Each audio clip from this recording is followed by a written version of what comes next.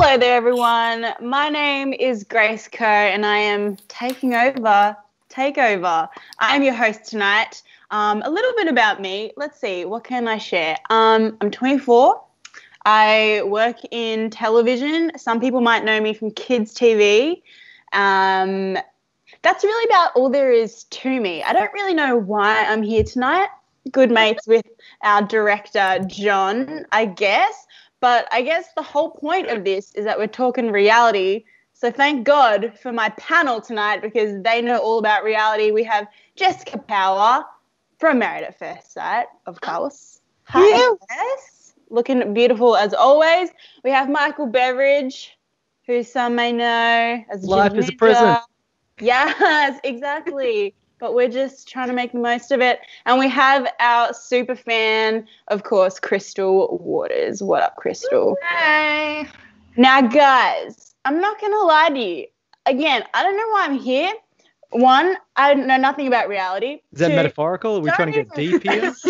What is the reason any of us are in this world? Yeah, that's actually it. It was a much broader statement of just, I'm really looking for help right now. And so I thought, who better to call than three strangers and have a chat about reality TV. Hey, straight up, though, life is miserable at the moment, but what is giving me more joy than anything is Bachelor in Paradise. I hate that I have become literally an addict to the drama that is Kieran, the giant walking yeast infection. All right. Well, as someone who hasn't been watching and doesn't know, can you give me the Michael Beveridge supercut elevator pitch of what's been happening? Because I don't know what's been Bachelor in Paradise? Yeah. Men suck. Alicia rules. Is that it? Well, No, yeah. Alicia is the queen. Like, Kira puts herself up there, but I'm like, look, I love Kira, but Alicia, man, she's queen. Differing opinions here. I'll give you the quick brief down. Obviously, Bachelor in Paradise features favourites from Batchies of yore. Obviously, there are some faces that you don't remember, but there are some big players this year. Abby, Kieran, Tim, a couple of others that I can't remember. But the Kieran... The turnaround, you might remember Junkie and Pedestrian just doing all of these like hero pieces on Kieran last year. He was like this savior of modern feminist man who was in touch with his emotions. Well, bloody shock horror. He's just a giant fuckboy. He played about 50 different people. I can only imagine the sort of like bacterial infections going on in that dude's luggage. Him and Tim are bad news together. I don't personally think Tim's that bad of a dude by himself, but together they have this really shitty patriarchal archaic view of like masculinity and relationships and women, and he was fucking shredded on national TV. I can only imagine the sort of shit people that are sliding into his DMs right now. Oh, damn. Oh. Actually, Jess, I want to hear Jess now. Jess, Yeah. what do you say about that? Jessika, actually, interestingly enough, you have an ex who's on Bachelor in Paradise. Is that correct? Who? Yes, Maddie. I've got Matt. Holy shit, he's so cool. I love that dude. Don't say that. He's your ex. What are you doing, Michael? Oh, no? Maddie, He's not Maddie good? broke up with me to be on the show. Oh, I met his parents like the week before he was to fly to Fiji, which I still always had like no idea about. And yeah, he was like, I don't want to go on the show. I don't want to do it, babe. I want to stay here with you. And I was like, look, it's an amazing opportunity. And if you get another chance in reality, you should take it. But he's just like, no. It's wedding. Parents. And then bam, next minute he's in Bachelor, and the girl that he's hooking up with, Renee, and they planned. Kieran's ex. Yeah. Oh, God. They planned for weeks together to hook up on the island. That's what a lot of Bachelor stars and Bachelorette stars do. They have these little alliances that they end up forming in the holiday in the villa or whatever it is, so they can stay on the show for longer. Krystal, your hands up. Okay, hang on. Oh my God. Okay, so going back, so last night's episode, Renee. I haven't been watching it, so you have to catch me up. Okay. Oh, So according we're all over it. to yeah, I've got this. According to all the edits of whatever they're doing, Renee and Kieran were together apparently a week before. They were like in a relationship up to a week before going to Fiji apparently, and Kieran said something along the lines of, "Oh, look, we can try this in Fiji or see what it is." Renee bought a ring, like an $800 ring. It was all centered around last night's episode. Trashy. Bought this ring to give to him as a birthday present. Oh, okay. Anyway. Yes, okay, so sorry. So between that week prior to them going to Fiji, Kieran also hooked up with the girl that he's with, Kiki. I don't know about Renee and Matt because I didn't know that was a thing until you obviously told me. But obviously they're together. Just finding out all this new gossip about that is now like making me think, did Renee really just chuck an $800 ring out there? Yeah. Like, Bro, that's like 1/4 of a post juicy. on the gram. 800 This is is nothing. so juicy. Michael Kieran and Matt, what was the fight about? All I seen was on Matt's Instagram. He was crapping on about something. Kieran actually inboxed me, and he was like, he goes, "Can you stir the shit with Matt?" Because apparently I've had messages from Kieran, I've had messages from Tim, and a few of the other guys that are on You're there. getting all the messages. Apparently, Maddie's like a lot was shown. A lot wasn't shown on camera because it wouldn't paint Matt out to be the villain, but right now he's being made out to look like the good one. Yeah, Matt. Okay, so Kieran looks like, on a scale of 1 to 10, Kieran looks like -50. Yeah. Tim is like -3. Matt looks like he looks good. He doesn't look like a genius, but he looks honourable in his intentions with Renee. But yeah, Kieran looks fucked. Wow. And the whole issue is, and Krystal brought it up, I'm watching it, hating myself, but I'm watching it with my girlfriend, and I'm like, this just looks like we're eavesdropping on a really attractive rich group of like friends in high school. Like they all know each other. Like someone rocked up. When Renee rocked up, I don't know who Renee was, and I don't think a lot of other people knew who Renee was. And everyone's like, Renee's here. And then bloody Naranga's like, we were in Bali together. And I'm like, how the fuck do you guys know each other? And then Jess Brody was like, because I'm friends with her, and I knew she was friends with Abby. But then when Kieran stopped hooking up with Abby and then started hooking up with Jet, I'm like, this is all just a real horny friendship group, and they've just been given a TV show and a return trip to Fiji. Where's my shitty ugly friends trip to Fiji? I personally feel like I am your friend that goes to a different school, but you guys are catching me up on all the goss that's happening at school with all the popular kids. And I'm just like, you go to boarding school and you've popped back to your small country town. I'm like, oh, hey guys, are you all good? And you're like, everyone's dead. They all stopped. They went to Fiji and shit went down. And I'm like, okay, great. Well, I'm just going to go back over here. Very intense. This is so exciting. I want to get more. I feel like I'm very invested. Yeah. Like, so Jess, so Matt broke up with you. How long were you guys together? Yeah. We were seeing each other for about, we were together for about 3 months. That's like a short amount of time. That's a decent amount of time. Yeah. He introduced me to his family, like his mom, his dad. his dad's a rig. Yeah, his dad's a G. I love his dad.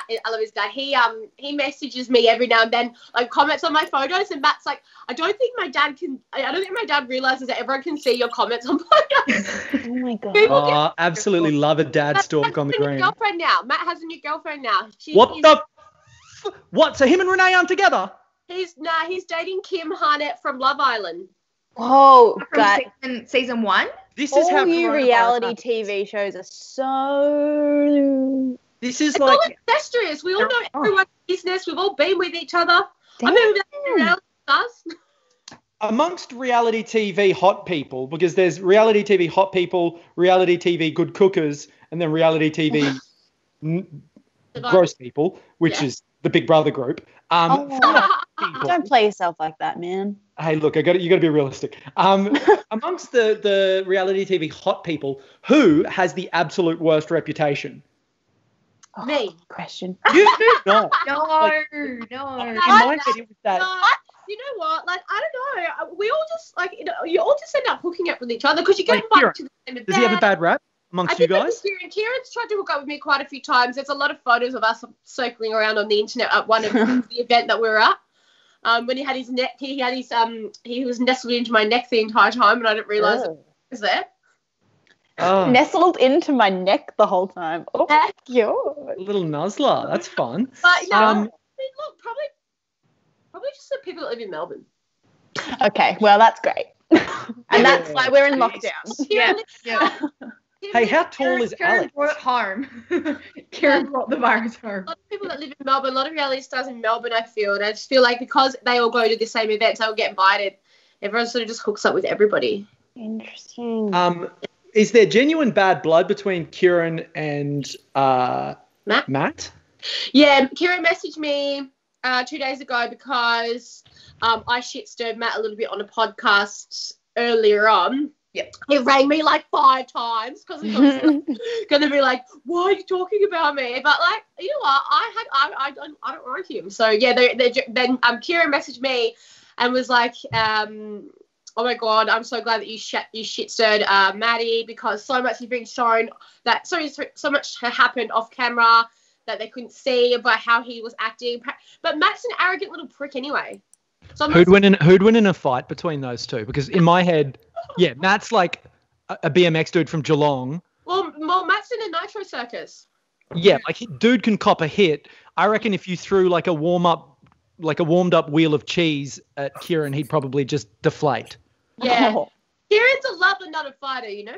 Oh yeah, we know he's a lover. His test results have come in, and it's conclusive. Big oofed. That's big oofed. I like that, like, we're supposed to talk about other reality TV, but right now... Oh, you know what? We've probably episodes on right now, too. Because Alex has been... there was an article that came out the other day, and apparently it said that Alex had his eyes set on me, and I just laughed at it because I hadn't heard from him. Oh. Well, what, Alex, the hot dude from the show? Out there, but the boys... He's definitely trying to make some moves. Do you mean Alex, long black hair... Yeah, I don't know. I haven't watched the show. It's Alex Farmer. He's like, medium black, I guess medium length. He looks like Jon Snow. Oh, yeah. Alex. From Game of Thrones. Kira, right? Alex was Kira, yeah? Well, if that's your definition of with, then I've been with all the girls. Expectations for who the person they've been watching on TV thinks they end up with. I'm like, well, shock horror. He's dating this person now. Shock horror. He's single. Wait a second. The partner they chose from a reality TV show isn't their life partner? Oh, no. Well, it's like Kira's dating Matt from Love Island now, and she announced that like ages ago before this had aired, but there was also promos with her coming to Fiji. So it was like a lot of fans were speculating, like, what is going on here? So we all knew that Kira didn't end up with anyone on the show. So it's always weird seeing her get a rose, and you're like, when is she going? When is she going? When is she going? Kira's the one that thinks she looks really hot, but she's just like a young Carrie-Anne Kennelly, right? Yeah, she is the female Kieran. She is as painful a human as I've experienced and is the definition of just mediocre confidence. It does my head in. Oh, mediocre confidence. That is a rough way to describe someone. Kira's not a very watch her. She's not a very nice person? Oh. She's just not very approachable. You know when people go on reality TV like shows and then they come off thinking that they're like A-class celebrities because they're on a shit reality TV show? Oh, bro, she's like, don't you know who I am? And I'm like, nah, dog. That makes me feel secondhand embarrassed. Yeah, my tummy feels sore just thinking about that. No, hey, thanks. But very rarely in the reality TV world does someone come off looking really good, regardless of whether you're an amazing person or not. That's fair. It's all about the editing, is it not? Yeah. Well, it's more just like, I mean, in the above, like beyond reality TV fans, if you get a good rep, you've obviously done something pretty good. Mm-hmm. Like if someone might remember David from Big Brother 2005, he was the gay farmer. Yep. I kind of remember. You know what I mean? Like he was a country boy. He came out. He spoke like normal people that don't watch reality TV were like, that's a wonderful person. We love this guy. Alicia from Bachelor in Paradise has come across looking really, really good, and women across the country are sort of cheering her on as a empowered, supportive figure. Yeah. And I have the hot goss that I matched with her on Tinder. She wouldn't go on a date. Wait, don't you have a girlfriend? No, this is about 2 years ago. Oh. And I'm absolutely joking, where we talked a whole bunch and then I started dating someone and I had to apologise to her that we couldn't go on a date. Oh. But yeah, Good on she's a you, legend. though. Absolute legend. And she works for the Labor Party, which shows sort of, she's switched on. Yeah.